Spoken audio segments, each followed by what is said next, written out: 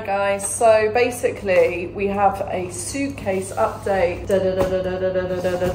Our infamous suitcase. The infamous suitcase is back with us. So let's just get to the story actually. So basically we had how many suitcases at Heathrow? Can you remember? 9. We had 9 suitcases at Heathrow. We had 7 big ones and 2 little teeny ones. And when we got to here to Dubai airport, we had 8. We had 8, which was 6 big ones and 2 teeny ones.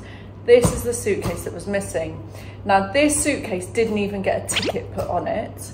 And the frustrating thing about that is that we actually paid £988 excess baggage costs. All of the bags that we had, didn't we? It was a huge amount of money. It might sound not like a lot, but again, like we still paid for our baggage. Yeah, we paid the extra baggage and then it just didn't turn up. And obviously this was one of the baggages that we paid for on the excess. So it was a bit strange that it didn't get a ticket on it or anything and that it didn't arrive in Dubai. So I noticed, I went on the Heathrow lost property page.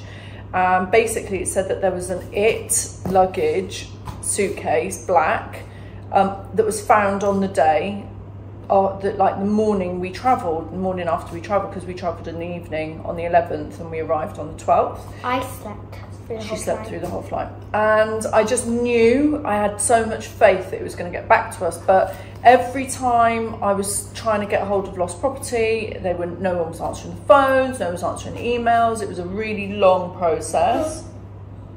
So tired.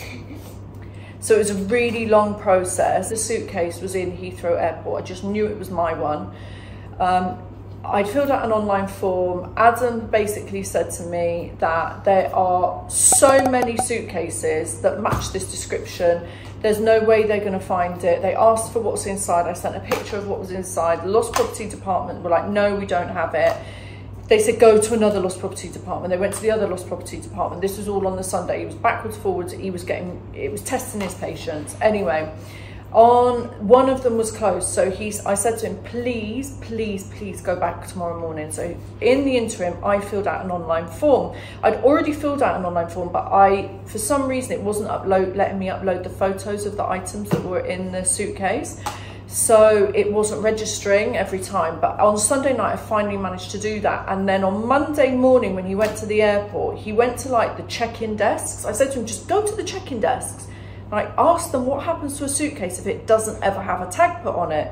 Basically what happened was that there was 2 security guards at the end of the check-in desks and they said, oh my God, we've just put that suitcase to be shipped to, or flown to Dubai. It's on the runway now. We can't pull it back because it's waiting to get on the aeroplane, but it will be in Dubai by the end of today. And I didn't hear anything on Monday, and then Tuesday I made a couple of phone calls and they said, yeah, it's here. And I said, let me come and collect it.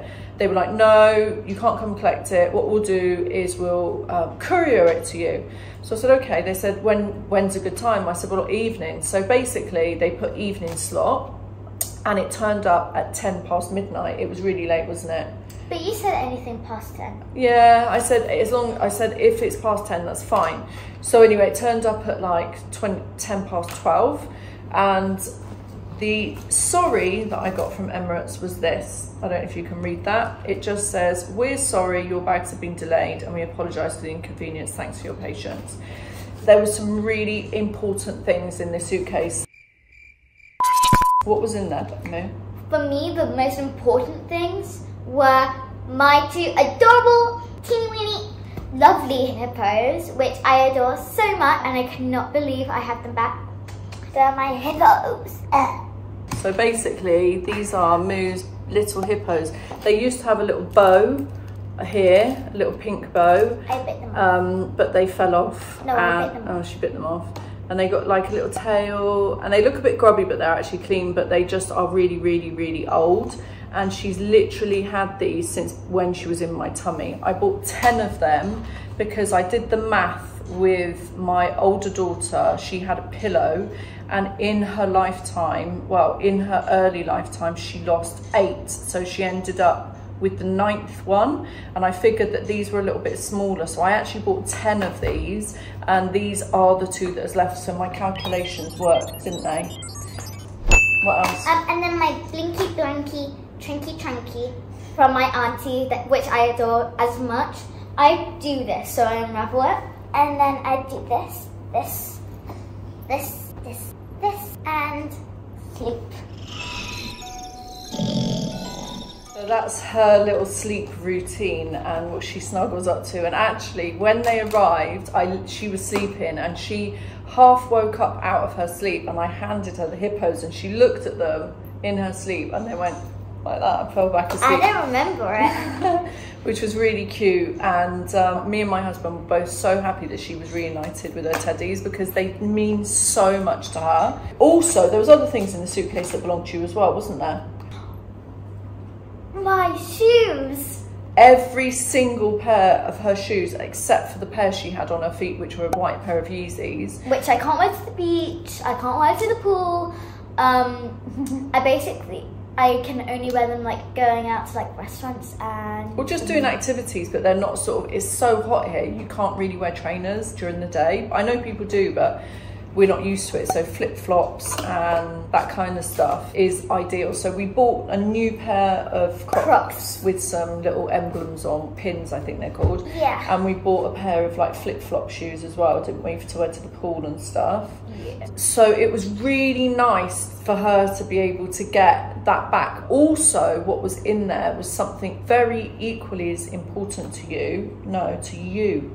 What was in there in the Pandora boxes? Aww, my Pandora bracelets that my school gave me. So her friends all chipped together and basically gave her a really beautiful Pandora bracelet with some charms, and that was in the suitcase as well. So thank God it came back. Sorry, thank goodness that came back, because it was really important, wasn't it? Yeah. And for me, there was only 2 things of my belongings in this suitcase, and one of them was this Beautifect case. Now, if you've been following us, you'll know that I was gifted this from the company. It's a makeup case, so it's a bit grubby because I haven't had time to clean it, but it's got a mirror, and you lift this up and then all your makeup fits inside. So to replace this would have been doable, but it was not an ideal situation. One, I didn't really want to replace the case just because it was gifted to me, and obviously that in itself has got a little bit of sentimental value to me because the company literally gifted it to me. But also the makeup inside, I have literally spent years refining my makeup. I was cheesed off, but I was like, it's okay, I can replace it. But I was not willing to replace it until I categorically knew that this suitcase was gone forever. And I'm so glad that I waited. But in the interim, what was I doing? My play makeup. I was wearing her play makeup, which is makeup like that I bought years ago that she uses to dress up and play with. And I literally, the only thing I actually bought myself, one of these in Sephora here, and it's the Tartelette tubing mascara. So I bought the travel size because I knew in my heart, I just knew that this suitcase, her teddies, my makeup, this box was all going to come back to us. I just knew, I had so much faith, and it did, thankfully. But this was what I bought, so I was using her makeup and this mascara for like the past 10 days. She used it, all my concealer, I think. Yeah, but you don't need concealer anyway, so it's fine because you're beautiful as you are. And it's way too pale for you anyway because you got a little suntan. Stop it. And then also the other item of mine that was in there was my vegan Birkenstocks, which I literally live in when it's hot. I only bought them for our trip to America to see my auntie. So comfy. Nice. They're so comfy. They're white. They go with everything. I can walk on the beach with them. They're waterproof. They're wet. Yeah, waterproof is wetproof. They're sandproof. They're everything proof, aren't they? Yeah. And I was like, oh, I'll go and buy another pair if the suitcase is categorically lost. The thing is that is worth noting is that we did pay. It's not great that it didn't even get a ticket on it. So one tip, guys, when you're traveling, make sure before they send them off down that little conveyor belt that you physically see them put one of these travel tags on your suitcase, because otherwise it's not going to get to you. Bye-bye. Yes, it is bye-bye to your suitcase and your belongings. And trust me, it is not an easy process to get it back, because as far as they're concerned, it's your word against theirs if they don't give you a ticket and a receipt, which is not a very nice policy to have, because we knew we had 9 suitcases and we landed and we had 8, and it made us late at the airport. There was stress. It was like, I knew that we stayed calm through the whole thing. We weren't upset because I just knew we were going to get it back. So that is the story of this suitcase and it coming back to us after like 10 days of being in Dubai, and Moo having to make do with a Quackers, what is it? A little quacker duck. It's a little duck. With a strawberry and bunny ears. It's got bunny, it's a duck. Is it a duck or a chicken? Duck. A duck. So we bought her a duck teddy bear, and it's got like a little bunny ear hairband, and it's got a little handbag that's a strawberry. Yeah, basically I bought her that because you needed something to sleep with, didn't you? Yeah. So you've now got another teddy to sleep with, and it's called Quackers. But that's the story. We got it back. That's the process that you have to go through. It did come back. I'm sure not everybody is so lucky. So that is the end of that video. Thank you guys for tuning in. If you'd like to see more videos of us and our adventures in Dubai, drop a comment down below, and don't forget to hit like, subscribe and comment. But as well as that, have a nice day. Yeah. Bye.